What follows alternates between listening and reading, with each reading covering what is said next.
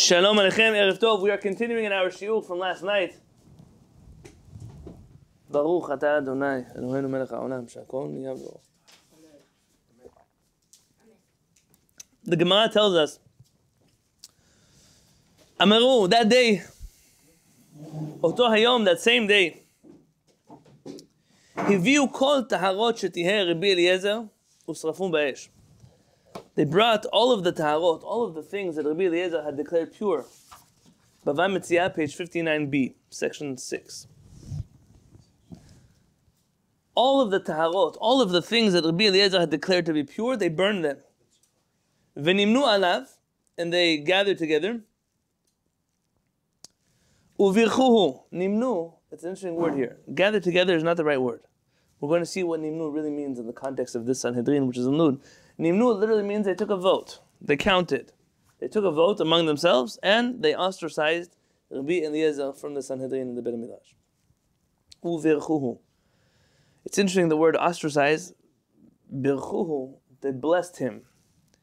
This could either be another meaning of the word blessed or also just a way that a rabbi speaks in a language that says one thing while really meaning another thing. You have other examples of this. V'amru, now they reached the problem. What's the problem? Now that Rabbi Eliezer, the colleague, the rabbi, some of them their teacher, they've now sent him out of the world of the Beit HaMikdash. It seems that Rabbi Eliezer is no longer there at the point of this consensus. He had left for the day, whatever it was. He had gone back to Lud. And at this point in time, they need to figure out the dilemma. V'amru, mi elech v'yodio. Who is going to go and tell him? If randomly my words are slightly different than yours, I'm reading out of, I prefer often the text of the En Yaakov to the text of the Vilna Talmud that is in front of you. But likely we're all the same. It's good to have different translations. Yes. So you get a actually more accurate idea of the text. Amar lehem Rabbi Akiva. Rabbi Akiva tells them, Ani elech. I'm going to go tell him. I'm the student of Rabbi Eliezer. Let me go and break the news to my rabbi that he has been excommunicated. Shema yelech adam sheno hagun v'yodio, because maybe somebody who's not fitting for the job, a student who is not the proper person to go, and he will tell him, Rabbi Eliezer, the news in a wrong way. V'nimtza machariv et kol ha'olam kulo, and he would cause the entire world to be destroyed. I mean, they have to now excommunicate a man who they believe to possess tremendous spiritual powers. And he's telling him, let me go. I know how to break the news. I feel in the story, it reminds me of a moment in my history when I was living in Israel, in Yerushalayim, and I was learning by Rav Peretz. Should live and be well. And Rav Peretz's friend, for many years, Chacham Mordechai Eliyahu, the late chief rabbi, Sephardi chief rabbi of Israel, passed away. And the question in the Beit HaMikdash is, who's going to go tell him? And nobody wants to bring bad news, especially since Rav Peretz is very particular not to bring bad news. There's a halakha in Shulchan Aruch. You might not like this halakha, but you're not supposed to tell somebody that somebody else has died. I know that everyone does it. That just because everyone does it doesn't mean it's right. In Rav Peretz's family, for many years, there was a sibling who didn't know that one of the other siblings died. No need. Now you think no need, it sounds... When you understand the mentality of halakha here, throwing a person into a shiva, maybe someone who's not well enough to handle a shiva, there's calculations that have to be made in these regards. It's not about hiding the truth. We don't want to be the bringers of bad news. Everyone says it, good, so let somebody else bring the bad news. But very often, when someone passes away, and I have an obligation as the rabbi of the Kehillat to send out an email, I always wait. I'm always almost the last person. I want the whole world to know I shouldn't be the one telling anybody. And for other people, why are you not the first one? I don't want to be. I don't want to be the... I'll be very happy to send you a Chag Sameach email. But Baruch Dayan HaEmet email, I don't want to be the one to do that. So, after I saw who was volunteering to go, I told them, let me go. I know that all of you are going to speak to Rav Peretz, and you're going to say something so ridiculous. Let me just go and I'll break the news. And I went. And in my way, I let Rav Peretz know something wasn't okay. He understood already. And he collapsed in front of me. His knees buckled down, and we caught him. And he said, Chacham Mordechai Eliyahu, was na'im. That was the word he gave him. Was a pleasant man. Hehiv et hayahadut al Am Yisrael. He made the Jewish people love Judaism.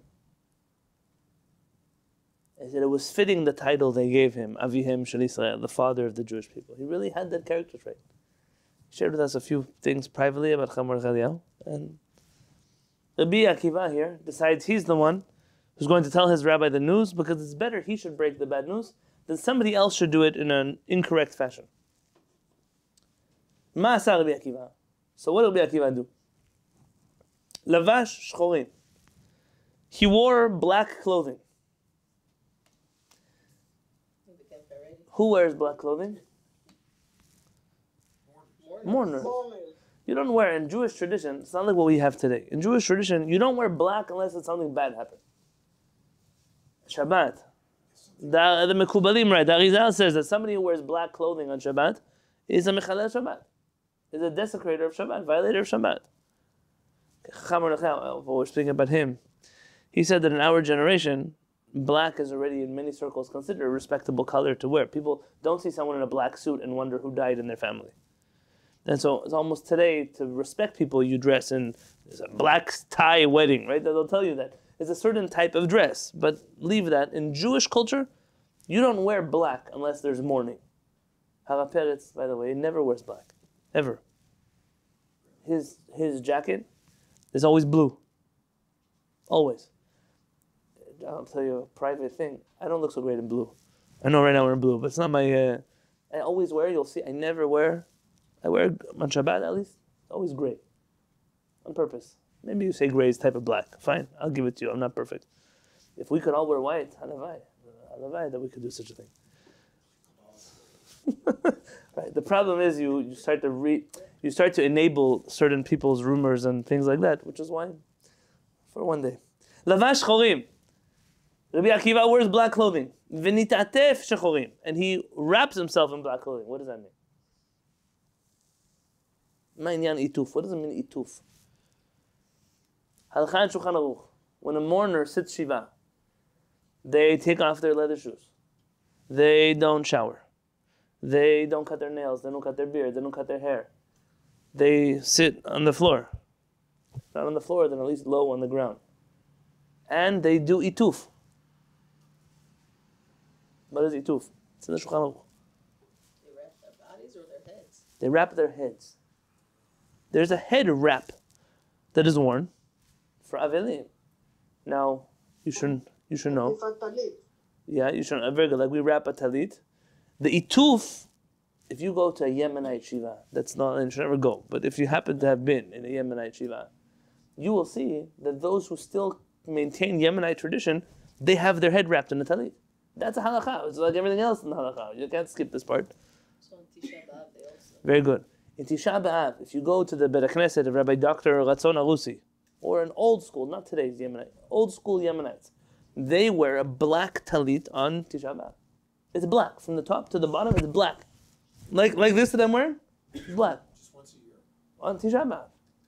But that's what it was. Rabbi Akiva wraps himself in black, meaning he changes even the ituf, the talit, or whatever scarf he wraps around his head, even that one is black. Like a mourner wears black.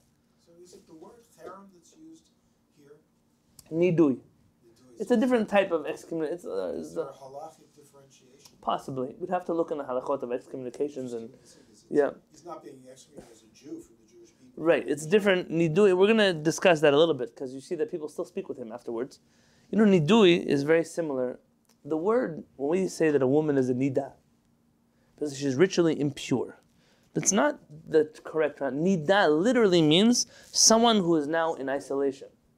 She's being isolated. She's no longer with her husband. She's not with her, in the old world especially, and nida, all kinds of things that didn't happen. They sit in the same chair, in the same bed, all kinds of things. Even the Rambam warred against many issues that people made out of nida that were what he believed to be from the pagan world and not Jewish influences. But the term nida, that's why we say in the tefillah in the morning, Mondays and Thursdays, Shiktsunu ketumat hanida.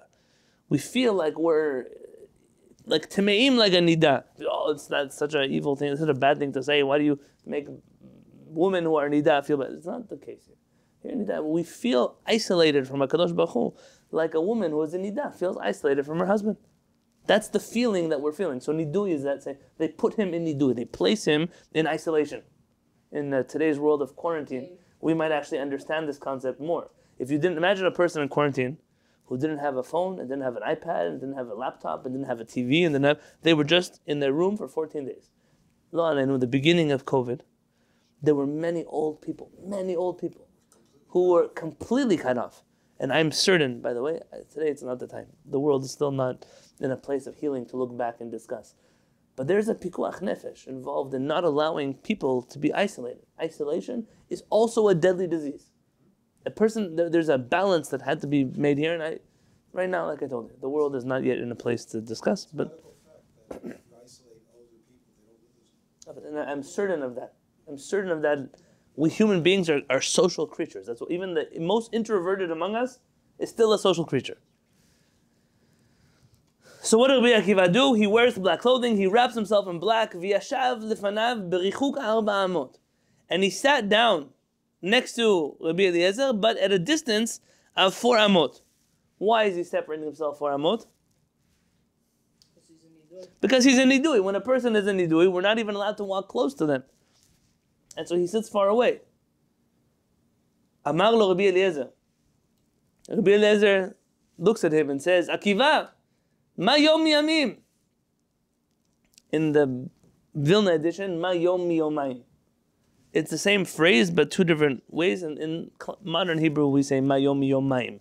But here, ma yom yamim. Why is today different than any other day? Meaning, what's going on with you?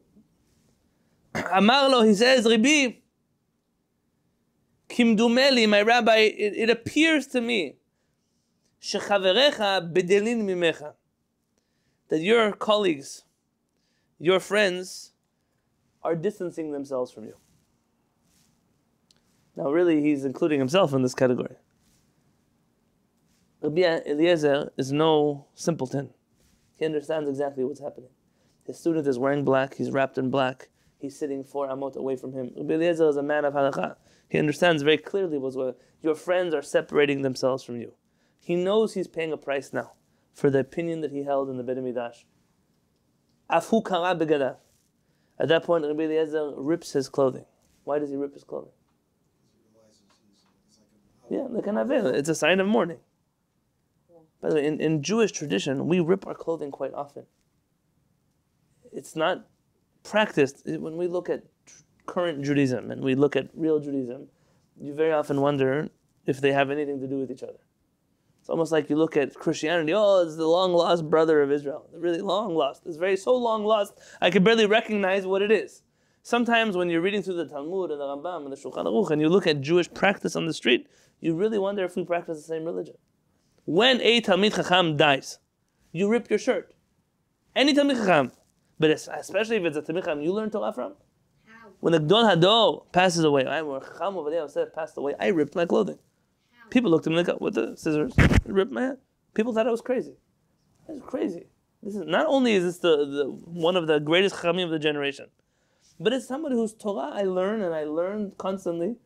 All of us have received something from it. How do you live in a Jewish world where someone passes away and we ignore it, we keep moving?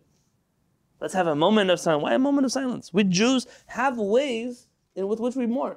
One of them is ripping our clothing. No, I will. Because even the shirt they can rip. I understand. V'chalatz min alav, and he takes off his shoes like a mourner. V'nishmat v'yashav al gabe karka, and he goes out of his chair and he sits on the ground. Zalgu enav demaot. Rabbi Eliezer starts to cry. Literally tears pour out of his eyes. Lakah ha'olam. This is fascinating. And obviously it has to be interpreted through a Agaric lens that we cannot do today. The world, the physical world was damaged by the feelings that Rabbi Eliezer was feeling. Shalish b'zeitim, a third of the olives in the world were afflicted. Shlish b'chitim, a third of the grains in the world, of the wheat in the world. Ushlish b'seorim, and a third of the barley in the world were afflicted. V'yesh omrim, and some say, af batzek shibidei isha tipach. that even the dough that was in a woman's hands was spoiled. Why the dough in a woman's hands? Why not the dough in a woman's mixing bowl? Why?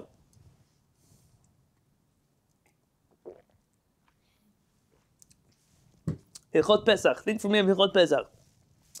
How long does it take from when water touches flour? How long does it take when water touches flour for the dough to become chametz? As long as she's kneading it, it doesn't become chametz. 18 minutes if you let it sit alone. But if you're kneading the dough, you can knead the dough the whole entire day and the dough is not considered chametz. Yeah, you know this halakha. We practice this here in our matzah bakery. Yes. So even the dough that a woman was kneading, meaning actively nothing should be happening to this dough, even that dough spoiled.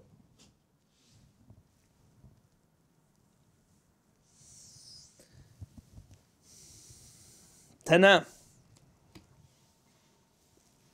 We're taught. Af gadol haya beoto hayom. There was a great af. What is af? V'chara af Adonai bahem, not you, bahem.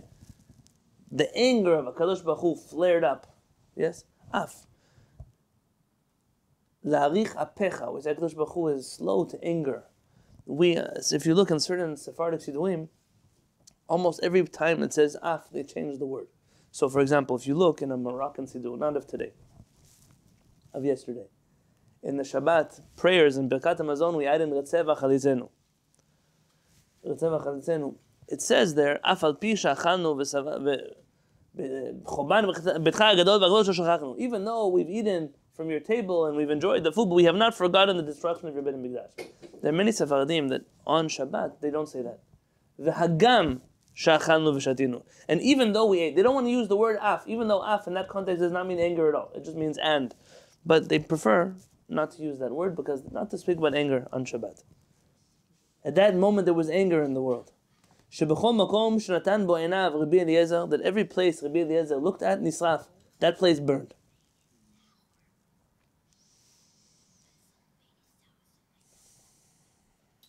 I want to pause here.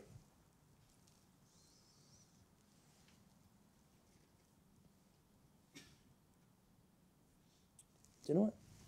Let's continue. We're in the Gemara. Why jump around? Let's continue here the story.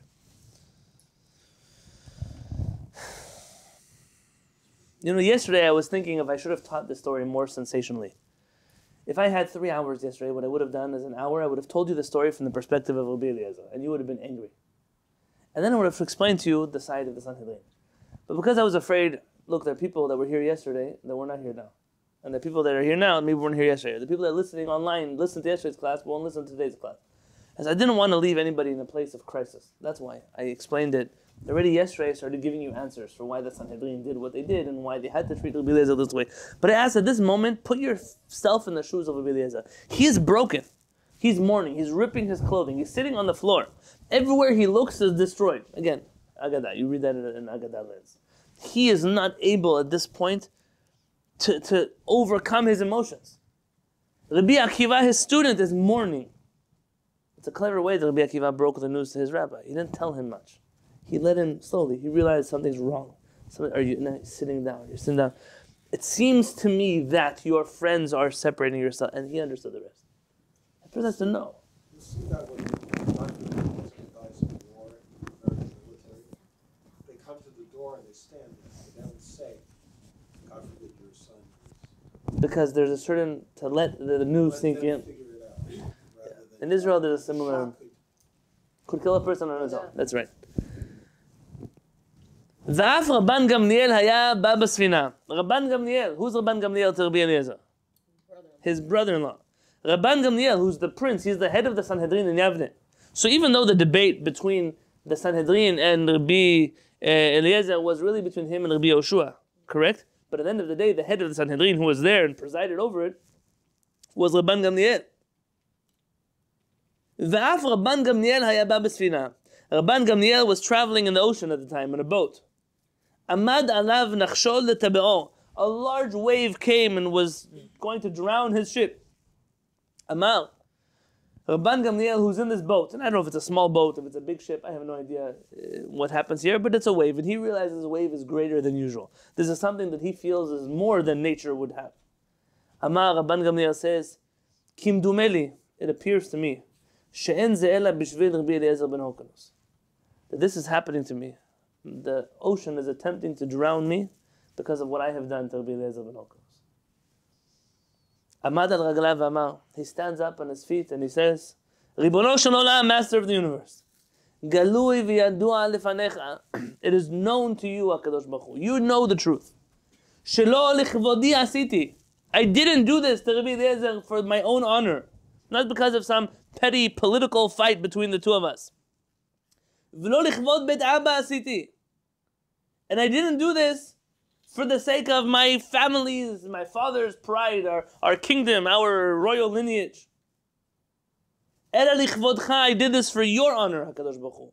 Shelo yirbu machlokot b'Yisrael, so the Jewish people should not have too many arguments. We should decrease the arguments in the Jewish people. I mentioned to you last night, the point of the Sanhedrin here is to make everyone rally around one clear halakha. And you find here something fascinating. People for years, why are you pushing Shulchan Aruch on everybody? It's very simple to me. Very simple. I'm not pushing anything on anyone. It's just a mere, I'm pushing back on everybody who's pushing everything on everyone. But why do I think there's value to all of us doing the same thing? Because our Chachamim clearly understand that machlokot in the Jewish people are a desecration of God's name. When someone comes from another religion, what do you guys do on Chanukah? Well, the Jews from here, they do this, the Jews from there, they do that, and this guy is a Christian, he knows the Torah better than half the Jews I know. It says in the Torah, there's one law, one statute, everything for you, for the citizen, for the stranger, for everybody. Chukah echad, mishpah echad, Torah echad. And then what do we tell him? We have 17 Torot. Make sense to anybody? It's chilul Hashem. Says Rabban Gamliel, HaKadosh Baruch Hu, don't drown me now. You know that I didn't do this to hurt Rabbi Eliezer. You know that I did this to protect you. To protect your honor, HaKadosh Baruch Hu. So the Jewish people should be protected from needless arguments. Nachaya mizapo. At that moment, the ocean rests. It calms down. When I told you yesterday that I truly believe that the Sanhedrin were not picking on Rabbi Eliezer, they really believed that they were at a crossroads. That if they don't shut this down now, that this will be the end of it. What I told you yesterday, what Rabbi Abe Faur shared with me, that here there's a crisis in the Jewish people. You have a rabbi who's coming and manipulating nature to prove his point in halakha. And our rabbis are concerned. What is going to happen when every rabbi, every rebbe, every admo, every baba, wherever they come from, is going to, I had a dream, and the dream told me, what happens when that's what Judaism becomes? By the way, you want to know what happens? Just look, that's what Judaism has become already. So you want to know what happens? Look. When everybody can have the I had a dream speech of Rabbi Eliezer, then the Jewish world falls to pieces. You should know, I want to just say that in that story, there's an interpretation that I read from Rabbi Dr. Ben Ilau. I don't agree with everything Rabbi Ben Ilau says, but he has very interesting insights.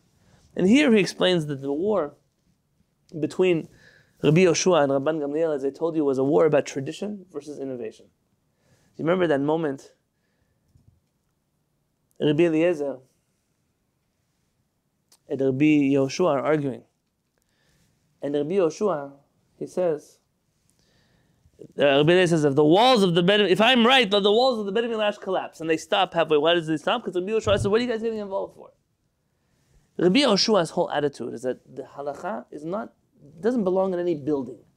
There's no objective, closed off, rigid, static halakha in any place.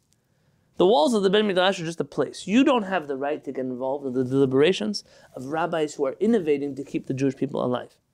And Rabbi Eliezer, he resorts to nature, to Kadosh Baruch Hu's realm, to show, listen, I know that you think rabbis are so great. I know that you think the power of innovation is so important. But I need you to look up and see beyond that and to realize that I represent an unbroken chain of divine teachings. And here there's really a battle between the Beit Midrash, the wall, the static, this is the way we always do things, to the new, dynamic, innovative Sanhedrin of Rabbi Yoshua and Rabban Gamliel. So here, Rabban Gamliel is showing you his real self. HaKadosh Baruch Hu, you know that I don't have anything against Rabbi Eliezer, but I had to do this for you. And that brings us to the next story.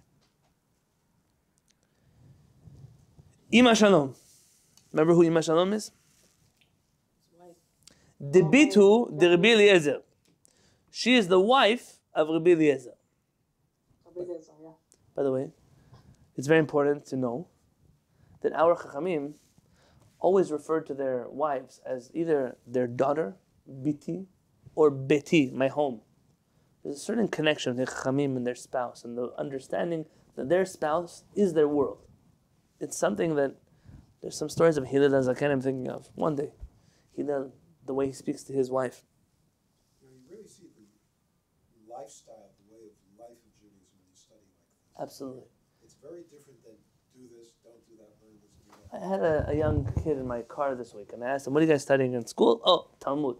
What are you studying in Talmud? Laws of damages. Which laws of damage? Oh, if an ox gores this one and that one, I'm telling myself, there's room for that. There's room. But at 6th grade, I want my kids to know how to think and walk and talk like Rabban Gamliel, like Hillel, like Shammai, like Ravina, Ravashi, like Rabbi Meir Bar Hanes. I want them to live this life. And the problem is the study of Agadah is almost entirely neglected by the world of Torah today. I'm not even telling you that you have to sit down here Kabbalistically interpreting the Talmud, but simply to read the Talmud as these are the real stories of our real Chachamim who lived real lives that we are doing our best to emulate. And what happens when you divorce Jewish tradition that were written by these rabbis from the way in which they lived their life, the culture in which they lived their life, the mentality with which they lived their life in, then you have a Judaism that is divorced. Forget from the context of the Torah and the Bible and the land of Israel. It's divorced from the people who wrote it. Zev, you said it. I didn't say anything. So, Ima Shalom, the wife of Rabbi Eliezer. Achte de Rabban Gamliel Havai. She was the sister of Rabban Gamliel. Mehahu maaseh ve'elach. From this moment onwards, lo havat shafkat le'el Rabbi Eliezer lebepal al apeh. She did not allow her husband, Rabbi Eliezer, to fall on his face. What is falling on your face? Tachanun. Very good. Tachanun. What is Tachanun? It's a supplication. It's a prayer. Tachanun is a prayer we say every day, asking forgiveness. So how do we do it? We fall down on our face. Why do we fall on our face? Because that's how we We're pray. looking down towards getting up. Because this is an action of how we pray. Remember when Esther HaMalka comes to Achashverosh and she falls down at his knees and she cries and she begs him. This you used to find in the Tanakh also. They fall down in front of the enemy, and this is a certain act of begging for something. We beg forgiveness from HaKadosh. How do we beg forgiveness? Not by standing up straight, by going down. What kind of down? We'd fall on our face. So if it was on the floor, mamash, or on the table, like when we see some of they're so devastated, they fall like that. Now, Sephardim don't do Nifilat Apayim anymore, for the most part. Why? There's a Kabbalistic tradition that has influenced the rest of the Sephardic community that Nifilat Apayim, if you don't have the right kavanah, the right intentions when doing Nifilat Apayim, you can cause tremendous damage to yourself. And so because of that, the Sephardic Mekubalim stopped doing Nifilat Apayim. The Ashkenazim, what did they do? Also influenced by Kabbalah. What did they do? They just switched out the psalm. So they say the wrong Tachanun every day. Because that way they're not having any kavanah, meaning that's one way to fix the problem, right? One way is not to do Tachanun. The other way is to just skip the thing entirely and say a different prayer. The Hasidim, they get the best of both worlds. What they do is they say the right Tehillim, but also they put their head down, which means that if there's any kind of damage happening, according to the Mekubalim, it's geared to that world, okay? Now, how do you do Tachanun? You see in an Ashkenazi place, they do Tachanun. You do it on your right hand or your left hand? Whichever one doesn't have the tefillin. Okay, so there are two traditions of the Jewish people. Whether you do it on your left hand when you have tefillin or not. I believe Saadia Gaon believed on your left hand even with tefillin. I believe the Yemenites, that's what they do, though I'm not sure. It's been a long time since I prayed that way. But for the most part, they switch hands, so they're not laying on their tefillin. But let's say the Tachanun that Ashkenazim do is supposed to look something like this. At least like this. What do they do now? I see it because I go often to pray, but like this. Or even I've seen people do this. What are you doing? Are you checking your temperature? I don't know. What is... if Nifilat Apayim is falling on your face, the hand has very little to do with it.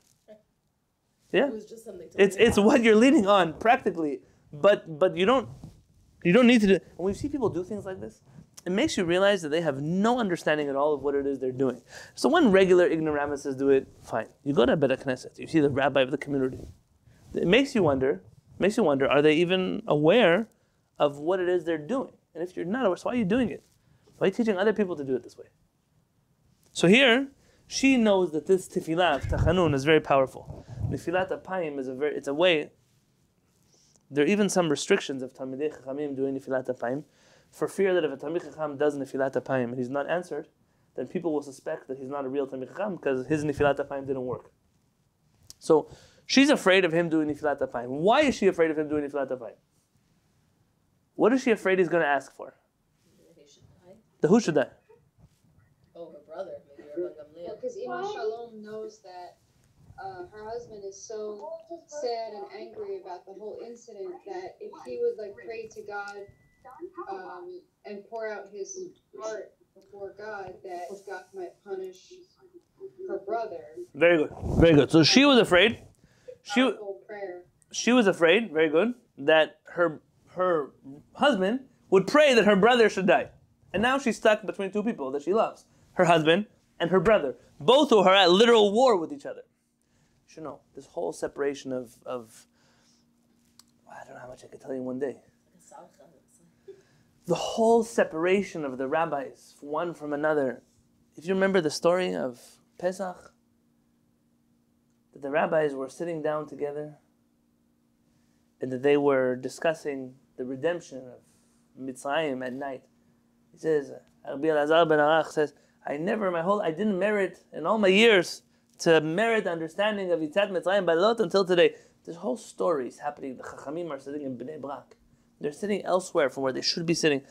These are early rifts that exist in the Jewish community. The authors of the Haggadah are harnessing one camp's beliefs while ignoring other camps that exist. There's a lot that's going on in this generation. For right now, you have a woman who's caught between two people that she loves that are engaged in a world war, at least in the Jewish community. And she does not want her husband to do Nefilat apayim because she doesn't want her brother to die. It's very simple. She's afraid that she knows Rabbi Eliezer will be answered. He could make water flow backwards and trees fly to the ground. There's no problem for him to get her brother killed. Hau Yoma Resh Yarcha. It was one day, and it was Rosh Chodesh. V'ichlaf le ben maleh lechaser. And she substituted, meaning in her mind she got confused. There are some Rosh Chodesh that have 2 days and one that have 1 day. She got confused. She thought that today was going to be Rosh Chodesh, but really it was only a 1 day Rosh Chodesh and she missed a day. It was a day earlier. Whatever it was, her calculation was off. What does it make a difference that it was Rosh Chodesh?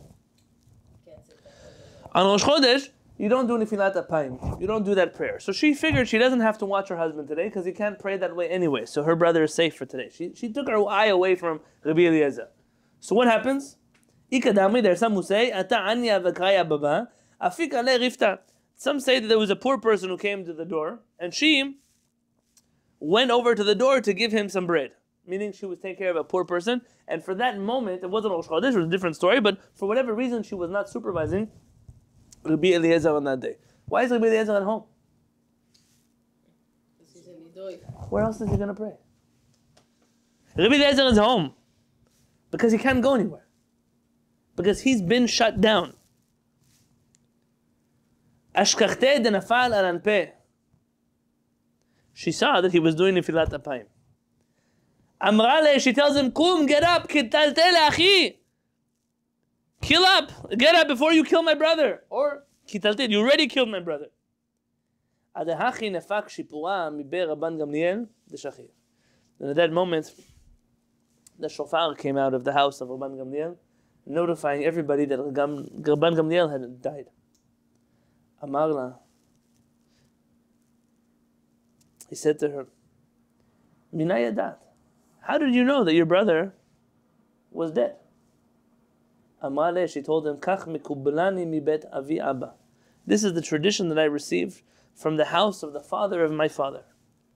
Kol hasha'arim nin'alin, chutz misha'arei ona'ah. All of the gates in the world of prayer are locked. Meaning HaKadosh Baruch Hu doesn't answer anyone's prayers. But there's one gate that's not locked. That's the gate of ona'ah, of a person who's been mistreated, a person who's been hurt, and they pray, HaKadosh Baruch Hu always answers that prayer. But he didn't pray that his brother-in-law should die. Correct, but it seems that he prayed so much about his suffering that HaKadosh Baruch Hu answered his prayer. Here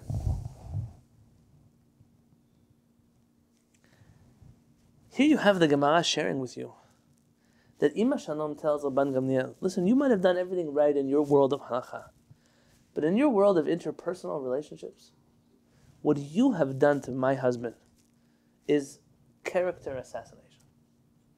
And HaKadosh Baruch Hu, He doesn't let such things go. It's nice that you got yourself saved on that ship, but it's not going to last forever. That saving yourself on a ship, HaKadosh Baruch Hu says you're right. But at the end of the day, there's someone who's living in suffering. And the Talmud Bavli leaves us off with this taste in our mouth that all is not well in the world of Rabban Gamliel. All is not well in the world of Rabbi Eliezer. This isn't a happily ever after story. This is a story that ends tragically. Tragically for Rabban Gamliel, but just because Rabban Gamliel is dead, doesn't mean the suffering of Rabbi Eliezer is over. In fact, it's far from over. It's far from over. It's an impossible situation because Rabbi Gamliel has to do the right thing, or what he believes to be the right thing, and he has fear of heaven. And Rabbi Eliezer had to stand up for what he believed in. It's like You're stuck between a rock and a hard place. Exactly like that. Yitzchak, I think there's extra batteries in here. A person violates when they cause a convert suffering in halakha, which is connected to all this. I will tell you that very often I found in situations in which I observe ona'ah, suffering of gerim. There's no other word for that. Suffering of gerim that are caused by the Jewish people, not just by clergy for sure, by the conversion authorities, absolutely, but even by regular Jewish folk who are absolute ignoramuses in the laws of conversion or how to accept people who've given up everything in their life to join Am Yisrael. Those people should not think for one moment that just because they thought they were doing the right thing, that HaKadosh Baruch Hu will let them off the hook. Mikubalani mi bet avi abba. Ima Shalom Zai, I already have a tradition from my parents, grandparents, that all of the gates are locked except for the gates of mistreating a fellow Jew. And it could be that suffering, you think, oh, they're not even Jewish, it's not a conversion. You might think, I know your people need. But listen, HaKadosh Baruch Hu doesn't have a chief rabbinate blacklist that he looks at for whose gerim are good and whose are not. You're oppressing somebody who's your brother, your sister, your family. HaKadosh Baruch Hu certainly has time and place. There's a time and place for everything under the sun.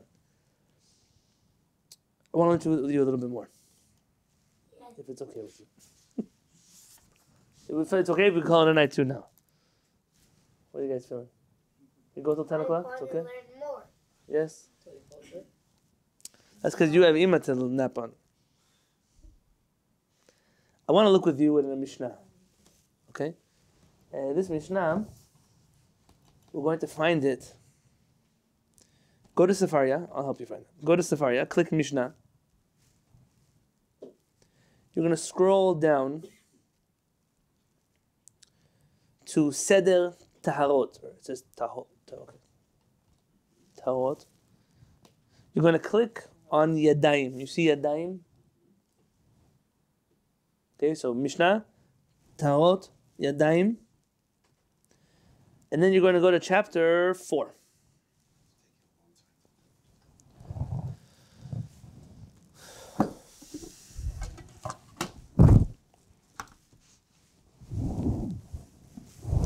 I'll pull up my Mishnah.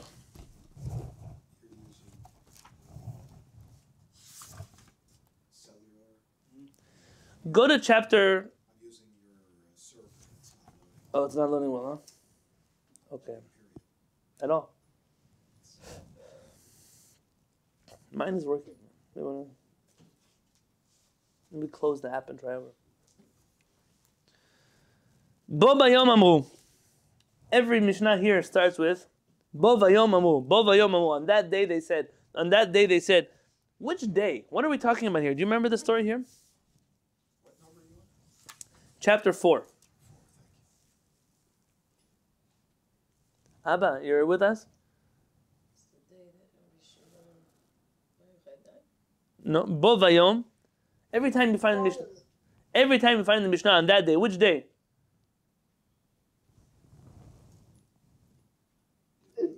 also the day that Rabbi Gamliel was excommunicated.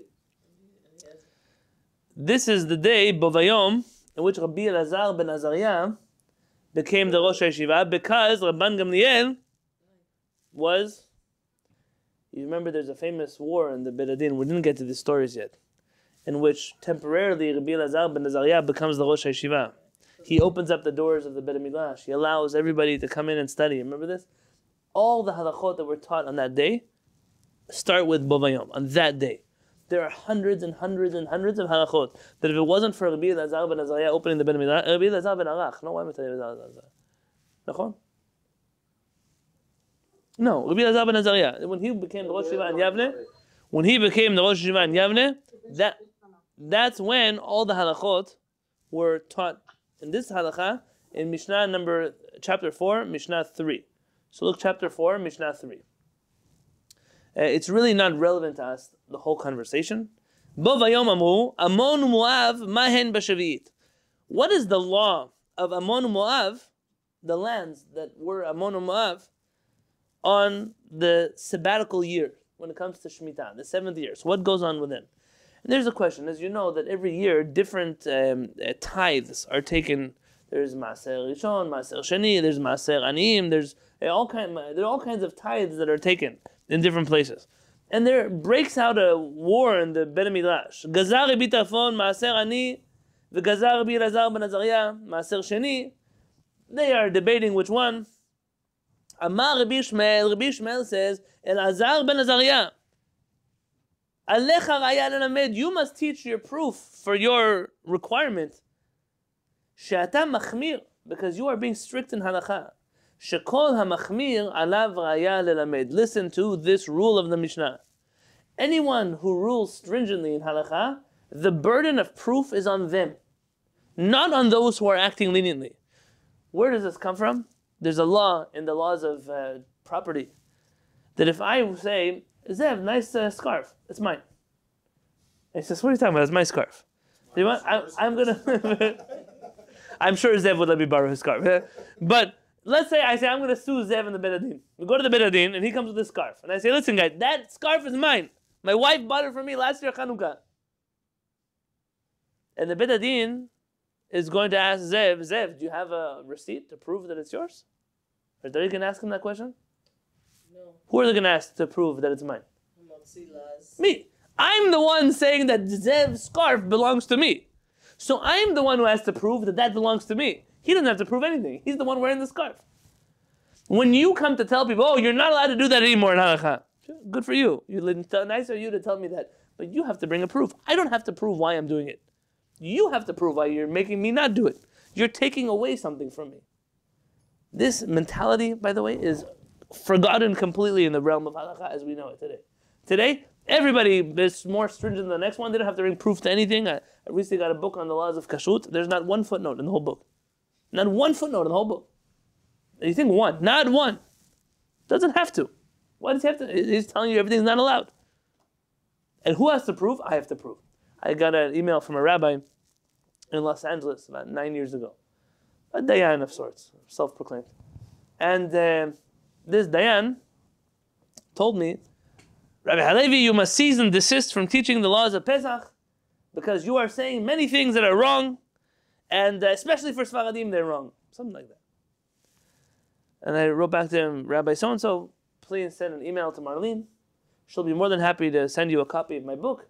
After you've read my book and the hundreds of footnotes in my book, you're welcome to write a book back, and I'll respond in kind with another book. But until then, leave me alone. You want to argue. I brought a proof to everything that I say. You don't like it, you could tell me. You just can't call me though and threaten me or send me an email and threaten me. You're welcome to engage in halachot, but you can't. You're coming to take away things from Am Yisrael.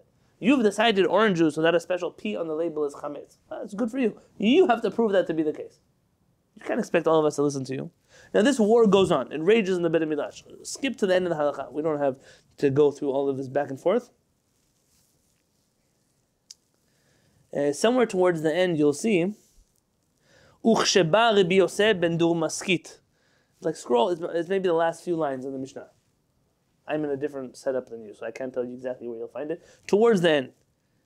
And when Rabbi Yosef ben Maskit, who was in the Beit HaMikdash at this time, Depending how big your screen is. Yes? Rabbi Yosef ben Dur Maskit, that said Rabbi Eliezer belud. When Rabbi Yosef ben Dur Maskit, he comes to visit Rabbi Eliezer in Lud. Amar lo, Rabbi Eliezer tells him, Ma chidush haya lachem bebet midrash hayom. Which chidush, which new insight did you learn in the Bet Midrash today? I've told you already yesterday that this could even be a little bit of a stinging remark. Tell me, in your new Sanhedrin, with all your new rules, which new rule did you learn today in the halakha? Amar lo, he tells him, Rabbi Yosef, Nimnu v'gamru. They took a vote on halakha. Ammon u'Moav, ma'aserim ma'aser ani b'Shivit. That Ammon u'Moav and those lands, they take the poor man's tithe on the 7th year. But it seems that this is the case in order so that the poor people would have what to eat during Shivit. But they took a vote in the Sanhedrin. Where do you find the word Nimnu earlier? What did we say they took a vote about what? Right. They took a vote and they excommunicated Rabbi Eliezer. So now he's saying, oh, we were in the Bet HaMikdash, we took a vote. And we decided that on the 7th year, in Ma'amon Moav, they have to take the poor man's tithe. Bachar Rabbi Eliezer v'amar. Rabbi Eliezer cries and he said, Sod Adonai dereyav uvrito l'hodiam. This pasuk says that it's from Tehillim, that the secrets of HaKadosh Baruch Hu are given to those who fear Him. He's speaking about the rabbis.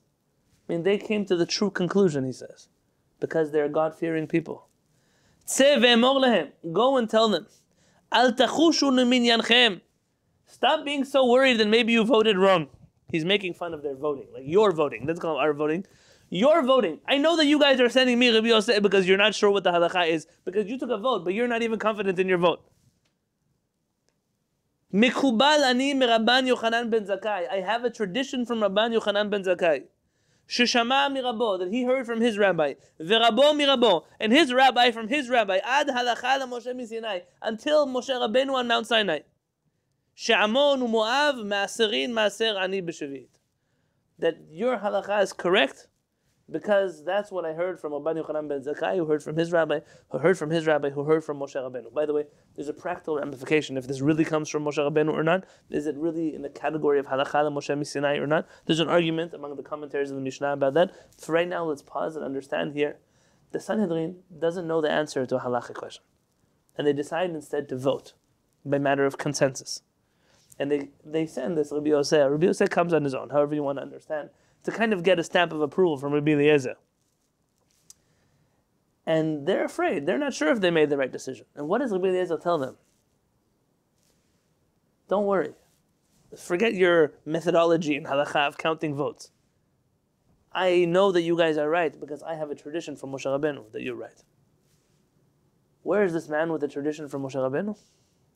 The Rambam tells us, not all agree, but I obviously read the Mishnah like the Rambam. The Rambam tells us that this story took place after he was excommunicated from the Sanhedrin. And so here is a man who can answer the Sanhedrin's questions because he has a tradition from Moshe Rabbeinu. There are 4 other students of Rabban Yochanan ben Zakkai in the Sanhedrin, clearly who don't know the halakha as well as he does. And he tells Rabbi Yosef, go back and tell them they're okay, it's fine, don't worry. By the way, the Tosefta has this story in a little bit of a different variation. In this variation, when Rabbi Eliezer asks and says, Ma chidush yesh b'bet, what did you learn today new in the Bet HaMikdash?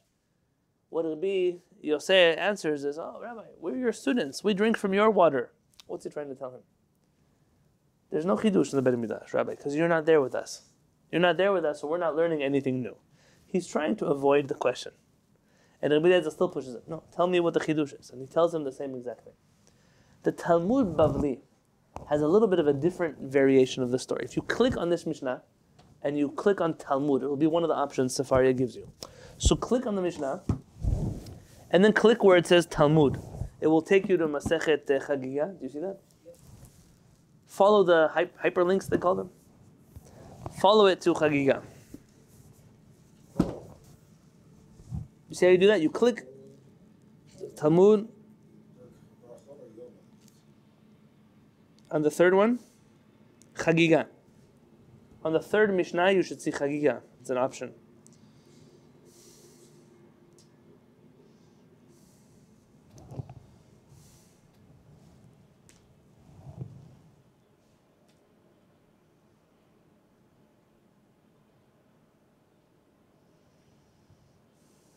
Go back to the third Mishnah. Yeah, third Mishnah. Click on it, find Talmud, and then it should say Chagiga. Do you see that?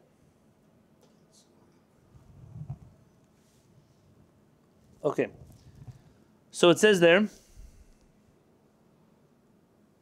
in the middle of section 6.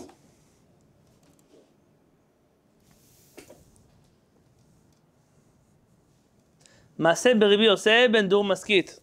There's a story about Rabbi Yosef ben Hyrcanus. So this is exactly the same story we have in our Mishnah we just read.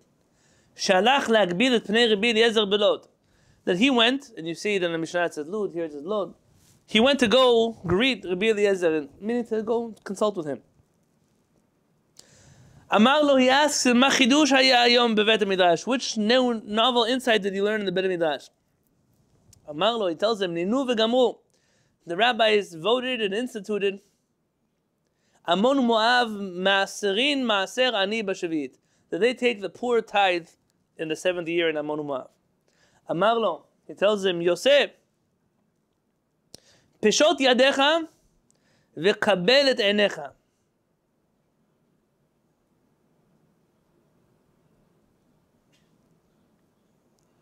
This is a very, if you want to read it simply, put out your hands, Rabbi Yosef, and get ready to catch your eyeballs. What? Put out your hands and get ready to catch your eyeballs. Pashat dedav, he put out his hands, v'kibel tenav, and his eyes came out of their sockets and fell into his hands. By the way. It's a very old story. By the way, yes. I'm sure that there's an agadic way to read this as well. Something with his eyes, putting them in his hands. Yeah, not for now. Bachar Rabbi Elazar v'amar, Rabbi Elazar cries and he says, Sod Adonai lireav rito lehodiyam, amar lo, lech ve'mor lehem, go and tell them, al tachushu leminyanchem, don't worry about your voting consensus. Kach mekubelani mi Rabbi Yochanan ben Zakkai, sheshama mirabo v'rabo mirabo. I received from Rabbi Yochanan ben Zakkai, who heard from his rabbi, who heard from his rabbi's rabbi. Halakha Moshe miSinai, from Moshe Rabbeinu on Har Sinai, Amon u'Moav ma'aserin ma'aser ani b'Shavit. That in Amon u'Moav they take the tithe of the poor man in the 7th year. Matam, what's the reason? Harbe krachim kavshu anei Mitzrayim, shelo kavshu anei Bavel, mipnei shekideshu harishona kidesha l'sha'ata v'lo kidesha la'atid lavo. V'nichum kedei she'yismechu aniyim anehem b'Shavit.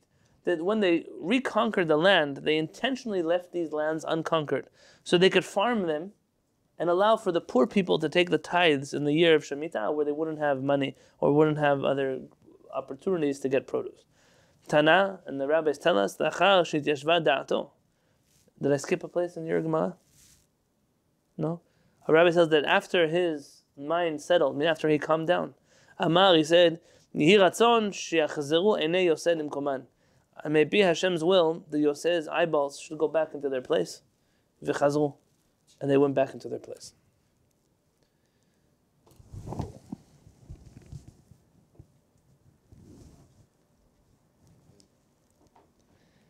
Here, I have to tell you that there are interpretations to what's going on with the eyes of Rabbi Yosef. But it's not relevant to our story here. I just want to read you another variation of the story, which it ends with a good ending of sorts. The tragedy that you have to appreciate and internalize until we learn next week on Monday is that the man Rabbi Eliezer, who we threw out of the Sanhedrin yesterday, he's not a regular guy. He's not another Talmid Chacham you can live without him. He is the man who, when other Chachamim don't know the halakha and they have to choose to take a vote on halachot, he still remembers exactly what his rabbi told him, and what his rabbi's rabbi told him, he can quote you halachot from Moshe Rabbeinu. We lost in Am Yisrael because we lost Rabbi Eliezer. But sometimes you lose in order to gain. I want this story to bother you because next week on Monday, Rabbi Eliezer is going to leave this world. And we're going to have to contend with how a Chacham, who's the only one in his generation, when he was alive, there was still an option to send people to him and randomly get information from him when necessary. What happens when he dies? And you realize that your life source is no longer here with you? and there's no one else to ask questions to? Meaning, you had the luxury of throwing him out. Today, he's gone. And today, you don't even have the luxury to throw him out. He's simply taken away from you for good. What do you do then? How do the Chachamim contend with his illness, with his passing? What happens afterwards? When Rabbi Eliezer dies, what happens to his teachings? What happens to his yeshiva? Do we allow ourselves to study his writings again? Because he's no longer with us anymore? Does that change the cherem that was on him? All of that we're going to discuss, God willing, next week, Monday and Tuesday.